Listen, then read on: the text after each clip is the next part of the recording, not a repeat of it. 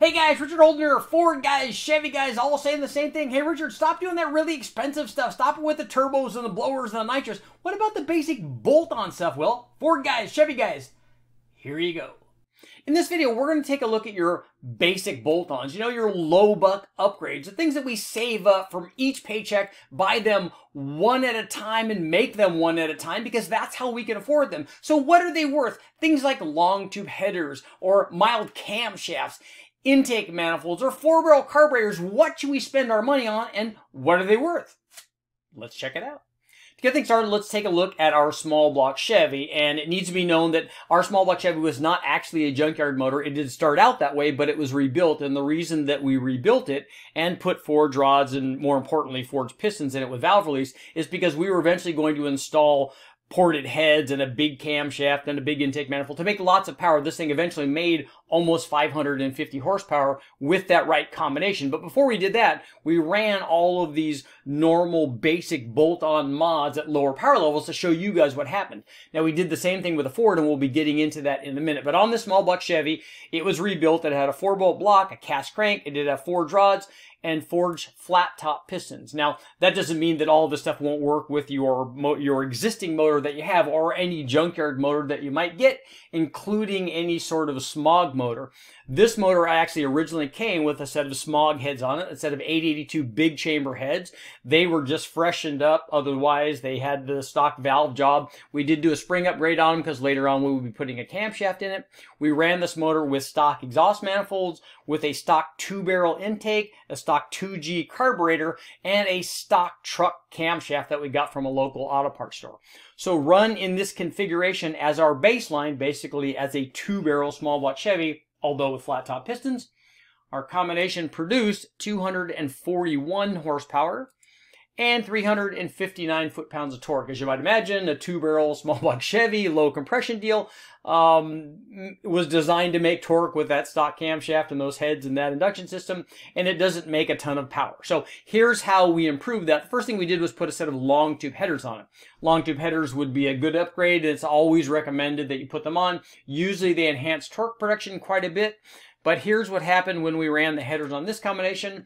This is the smallest power gain I've ever tested with long tube headers on any combination. And it might be because of the 2-barrel induction system or the mild camshaft or the bad heads or yada, yada, yada. Normally what we see is even when we don't gain a lot of peak power on a real mild combination, we usually get pretty good torque gains down low with the long tube headers. And it's a normal upgrade, and it's still something I would recommend despite these results. We usually get a lot more torque enhancement. But that's what happened when we put the headers on. They were 1 5/8" long tubes, Flowtech headers, I believe, and they were designed, I think, for a truck application. But we didn't stop there. So what we did was go from the 2-barrel induction system to a factory 4-barrel induction system. And the reason that we did that is because that's something that might come with the motor, and it's also something that's easily accessible at any of the wrecking yards. Guys basically just get rid of these cast iron 4-barrel quadrajet manifolds. So we ran the quadrajet manifold with a 4-barrel quadrajet carburetor. This one came from Sean Murphy Inductions, but anybody that's rebuilt a quadrajet, you would get these kind of results. The thing that I like about this combination is that we picked up quite a bit of power. So we went from 248 horsepower up to 278. So we picked up 30 horsepower from the induction system. Torque was also up to 385 foot-pounds. But what I like most is if you look all the way down below 2,500, we really didn't lose any torque compared to the 2-barrel. And that's a common misconception. Oh, the 2-barrel is going to offer a lot more low-speed power because, it's going to be smaller and responsive. And it doesn't really do that. The 4-barrel is just as good and then a lot better everywhere. The nice thing about a quadrajet upgrade also is that you're probably going to improve fuel mileage because the small primaries with a quadrajet actually do very well. Plus, you get to flip the air cleaner lid over and get the bow that all quadrajets are famous for. So after doing this induction system, we started to think, well, what if a guy didn't want to do the cast iron quadrajet manifold and wanted to do an aluminum one? Aluminum obviously helps dissipate heat. It is lighter, so you get less weight and more performance. And most guys would put an aluminum intake, aluminum intake manifold. So that's what we did. We put a YN8004 4-barrel manifold with the same quadrajet, and we did pick up power. Peak power was up to 286 horsepower, but notice below 4,000 RPM that lost out in torque production. Peak torque was down to 372 foot-pounds with the Lion compared to the Quadrajet. So if you're most concerned about torque production below 4,000 RPM, the factory Quadrajet manifold actually works pretty well, although it is quite a bit heavier. But the final thing that we did to this, and this is something that some of you might not go for, these things are more common.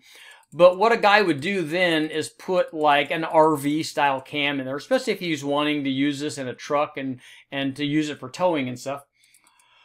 So here's what happened, and we did two things here, and I apologize. I wish we would have just done the camshaft or just the heads. But what we did, because we were tearing it apart and changing the camshaft, we also changed from a set of ported 882 heads. So, and the porting that we did is very, very minor, and it's something you could definitely do at home. Just do some bowl work and do some port matching, which was all that was done. These were done by the guys at Powerhead.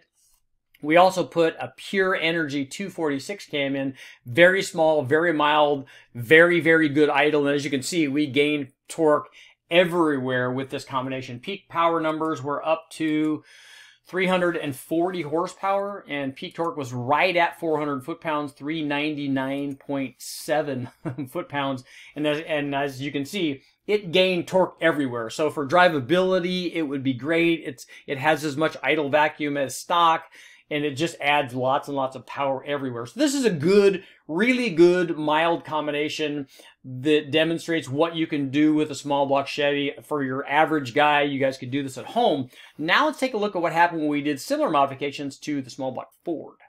After taking a look at the small block Chevy, now we can transition over to the small block Ford. This was actually a 5-liter Mustang engine, although these kind of mods would work equally well on a truck version of the 302 or even a carbureted version of the 302, although you'd have to look specifically at the intake manifold. But the camshafts definitely would add power the way that they add power even on a carbureted combination. But let's start out with our small block Ford. This was a 302. Technically, it was a 306. It was rebuilt, as we talked about. It had flat top pistons with valve reliefs to allow us to run more camshaft. We would eventually run this thing with ported heads and nitrous and even a turbo and greatly exceed 600 horsepower with this combination with boost. So it was a cool test motor, but we started out with this thing in basically bone stock trim. We ran the factory HO upper and lower intake manifold. We ran the factory throttle body. We ran the factory E7TE iron heads. It did have valve springs in it, again, like the Chevy, so that we could put a camshaft in it and run the camshaft with the stock heads. We had, this one had ARP head studs in it, because again, we were going to be running boost on it after we added the aluminum heads, but obviously the head studs are just there for kind of strength and sealing when we're adding boost to it later on. This was the, as I said, the stock short block. We had the stock block, stock crank, forged rods, forged flat top pistons with valve reliefs. We had the stock HO camshaft in here, and this was first run with a set of shorty headers, which basically add very little, if any, power, having done that test a number of times, versus the stock exhaust manifolds at this power level. So shorty headers don't gain a lot. Long tube headers, despite what we saw on the Chevy test, long tube headers usually gain a pretty good bit of power, and we're going to show that test here on the small block Ford. So run with all of the stock stuff and an optimized tune, because we ran this with a Holley HP management system. Run with an optimized tune, our basically stock 5-liter Ford produced 252 horsepower, and peak torque was up at 306.6 foot-pounds of torque. So the first thing that we did, like with the small block Chevy, is we installed a set of long tube headers. So let's take a look and see what we did. We put a set of 1 3/4 long tube hooker super comp headers for a Fox chassis application, run also with 3-inch collector extensions. Now the shorty headers were also run with 2.5-inch collector extensions, because that was the size of the opening coming out of the shorty headers. So run with the long tube header upgrade. The power output, as you can see, jumped up, and this is kind of more what we would expect even on this mild combination. The power output jumped to 261 horsepower, peak torque was up to 321 foot-pounds, and here at 3,000 horsepower, which we typically have on a long tube header change, the torque was up from 292 to 317. So more like 25 foot-pounds, and that's kind of what we normally see with a long tube header upgrade. That's why they're so popular, especially even for mild applications. So upgrade the exhaust with headers and long tube if you guys can do that. Now let's take a look at our next modification. This was to change the intake manifold on the 5-liter. Now, one of the most common upgrades back in the day was Ford Racing's GT40 intake. They probably sold 1 million of those, or certainly several 100,000 of them, I think. It was a very popular upgrade. It works very well. Now you can go to the wrecking yard, and because these are hard to find and guys want money for these, real money for these GT40 intakes, you can go and get basically the same thing from a 5-liter Explorer motor, get the upper and lower Cobra or GT40 style intake. They're cast, but you'll get the same kind of upgrades. And we also ran this with a slightly bigger throttle body. This was with a 65mm throttle body, but run with the GT40 intake, the combination jumped up to 279 horsepower, 278.5. Peak torque was up slightly with the GT40 stuff to 323 foot-pounds. There was a slight loss in torque here at 3,000 RPM. Torque was down from 317 to 310 foot-pounds. So most of the gains came past 3,500 RPM for the shorter runner kind of tubular intake compared to the factory HO. Now let's take a look and see our final modification on this was actually a camshaft. We put the Extreme Energy 274 cam, which is a pretty good sized cam.